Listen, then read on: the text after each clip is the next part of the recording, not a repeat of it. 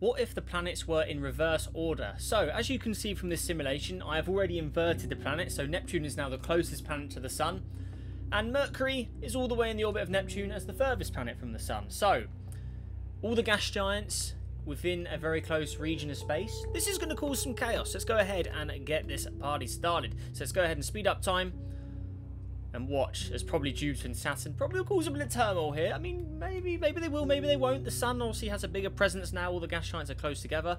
So let's go ahead and see how this will unfold. If we look in the outer system, there may be a bit more wobble due to the gas giants being very close together as well. So let's have a look and see what chaos unfolds here. So far so good. Let's go ahead and get a bit more time sped up.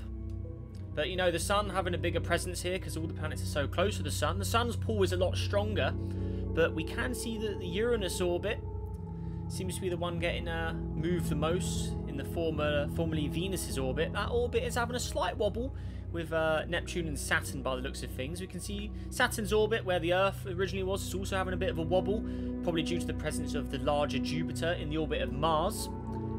Again, if we look further out, the outer solar system is staying the same. The inner planets in the outer solar system, they're so far apart, they're having no pull on each other at all, hardly. So all the action is mainly in the inner solar system, as we can see. And yeah, the Uranus and Saturn orbit seem to be having the most problems. Now, my guess is this eventually will result in an ejection of one of them.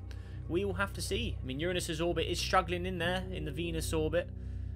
It is slowly being pulled around. We can see it's almost in the same region of space as Saturn now, close in there.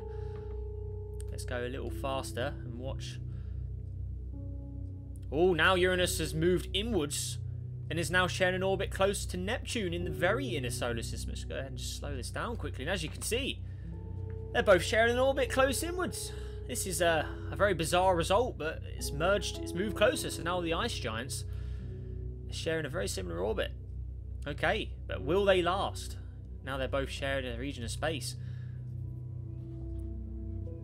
Now Neptune is the second planet from the Sun, so Uranus and Neptune have swapped in a way here. That is a very, very bizarre result. Jupiter and Saturn's orbit seem to have also calmed down as well. Right, the simulation's been running for about 5 minutes now, and Uranus and Neptune seem to have calmed down together as well. I guess having the closer ice giants to the Sun has made all the difference. But what is interesting is the planet with the least mass, which is Uranus, is now the closest to the Sun. And the planet, obviously, with the largest mass is Jupiter. So Uranus is the smallest, Neptune, obviously, second, Saturn and Jupiter. They're in order of their mass, which is an interesting... it could be an anomaly, could just be random fate. But it's interesting how they've ended up that way.